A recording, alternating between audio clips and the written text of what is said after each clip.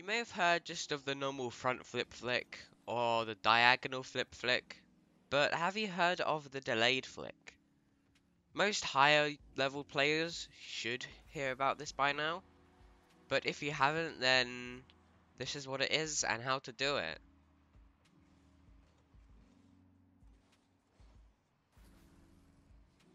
Hey, what's up guys? My name's Hazard. Today we're going to be going over the delayed flick. This flick is basically just what it says on the box, or in the name in this case. Delayed flicks are very good at faking your opponent. If, let's say, you're going up for something, like you're dribbling the ball, you pop it up on your car, your opponent jumps and then falls back down, and then you flick it. So basically, the opponent thinks that you're going to flick it early, and you wait until the last possible second to then do your dodge and flick the ball over. This can be useful in offensive situations, as it basically just obliterates the defense. But this could also be used in defensive situations. If somebody goes up to try to dunk you, what you can do, you can go for a defensive delayed flick by jumping. The other guy will then skyrocket over you because he thinks that you're going to flick it so he can get a dunk. And then you just wait till he's over you and then flick it out for a clear. So yeah, those are the uses, and now we're going to be going over how you can do it. So in Rocket League, there is a timer.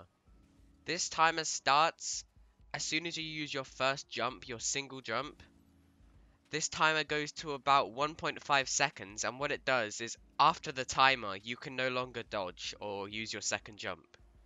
So what people do is they jump, still having the ball on top of their car, and then they wait about like 1 to 1.5 seconds, and then they flick to get the delayed flick. So it'd be like jump, flick, like that type of thing, instead of just jump flick, if that makes sense. I'm gonna have some footage of that and stuff, just on screen now. But yeah, that's sort of the timing of it. But it's quite hard to do because there's different ways to do the delayed flick. I know some people actually do things like delayed musty flicks, which are insane. You have to sort of like, you have to get up quite high. You have to like jump up, tilt your car down, and as your nose is about to hit the floor, then do the musty flick.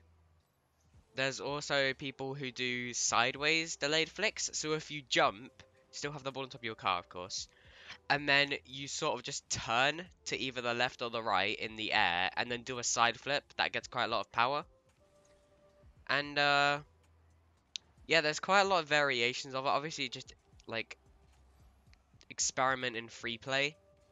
That's definitely a good idea. And yeah, that's basically it. If you have any questions, make sure to comment down below, and I'll get back to you quite soon. I mean, probably within like an hour, just because I'm very active. And yeah, that's pretty much it. If you guys liked the video, make sure to hit like and subscribe. Peace.